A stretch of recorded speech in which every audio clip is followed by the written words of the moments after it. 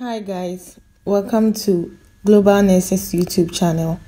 So today we want to look at how we can solve our Numeracy CBT questions on the Pearson Vue site.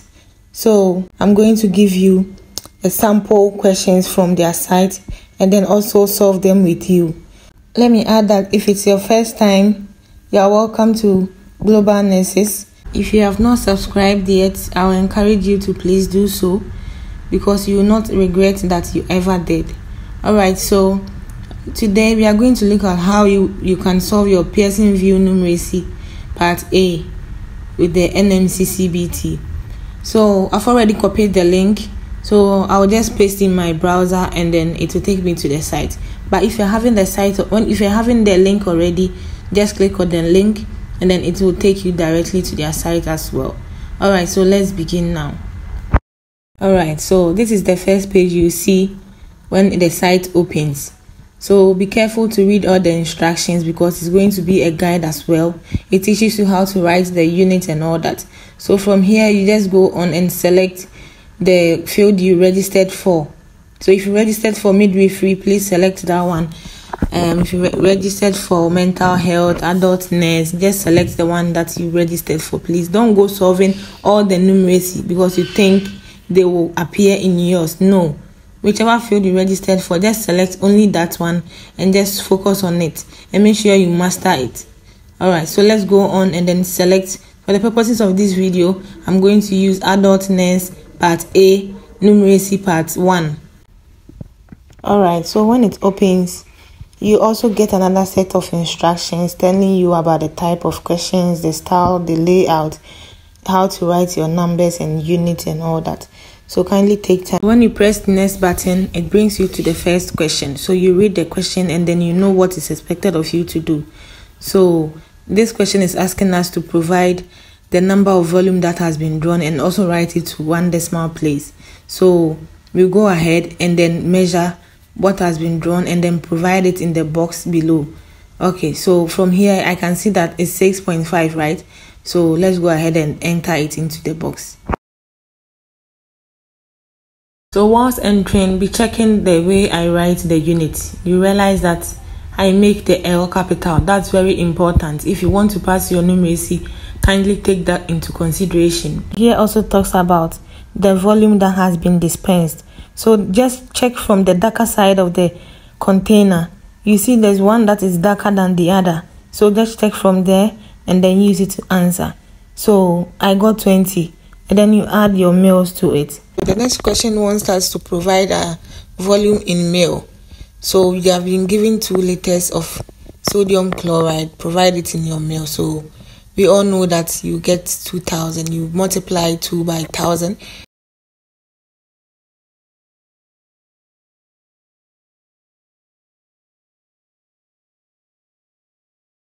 Next question also wants us to convert 0.6 ibuprofen to milligram. So here you realize that the ibuprofen is gram, but it wants us to provide our answer in milligram. So just grab your calculator up there and then you just use it to calculate. So you just multiply 0.6 by 1,000 and then you get your final answer. Then you provide it in the box. So our next question is also asking us to provide our tablets. They want to know the number of tablets to be administered if the prescribed dose is 300 milligram. So now you just go ahead and divide your 300 by the 100 and then you get 3 tablets.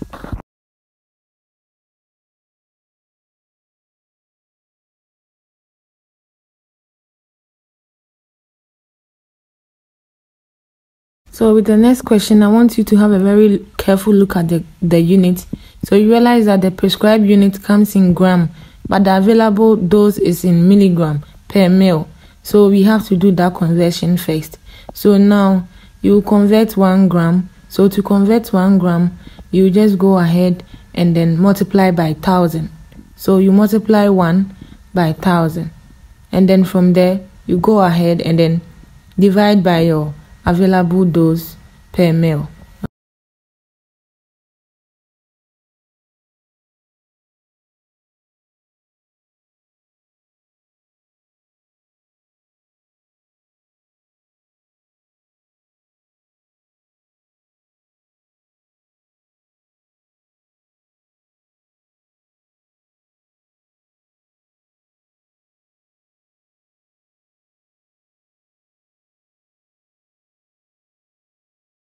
Let me also chip in that kindly get used to the calculator on the screen.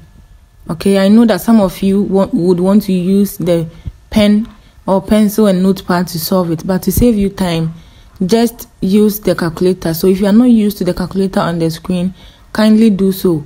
It will help you a lot for you to save time.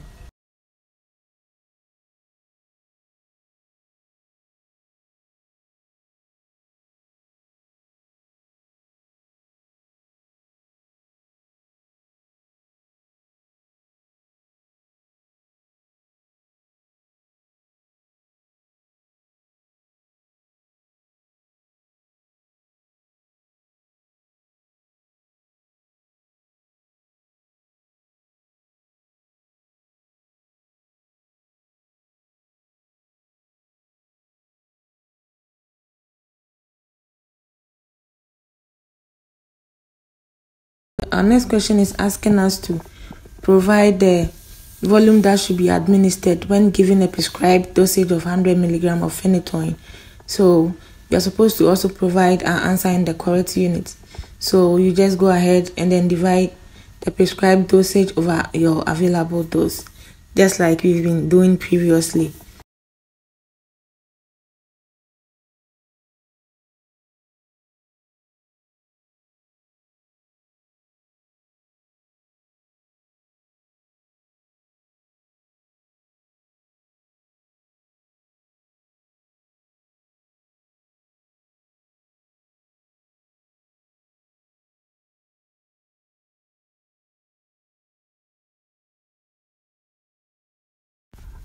Okay, so with this one, it's asking us also to provide our volume that should be administered. And you can see that the prescribed medication is 10 milligram and it comes in kg. So the patient also weighs 70 kilogram. So right now, what we will do is to multiply our 10 milligram by the patient's weight. So after you get your answer there, and then you just go ahead and then divide it by the available dose in mil. So you will find me trying to do that. So let's watch.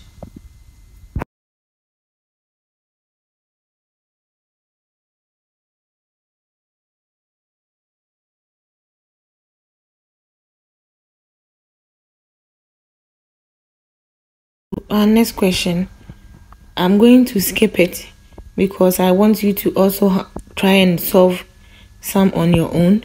So we have previously solved such a question before, but then it was a kind of solution form. So this time it's also, even though it's a solution, but it's an injection. So just use the same formula. The previous one was a suspension, but this is an injection. So just use the same formula and then try to solve this on your own.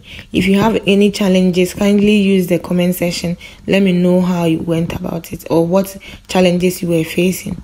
This next question is also the same thing. I want you to try your hands on it so that I don't get to be doing all for you.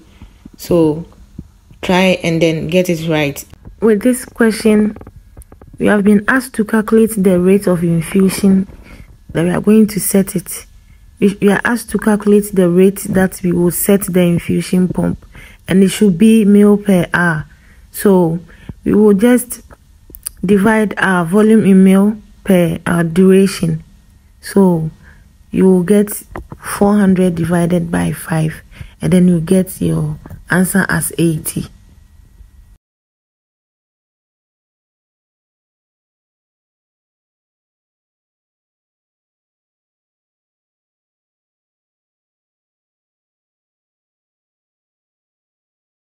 We have another similar question here, but here they are asking you to provide your answer to the nearest whole number.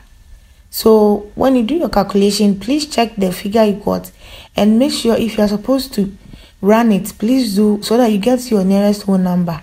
It's very important to read the instructions attached. Okay, so let's go on and solve it and see.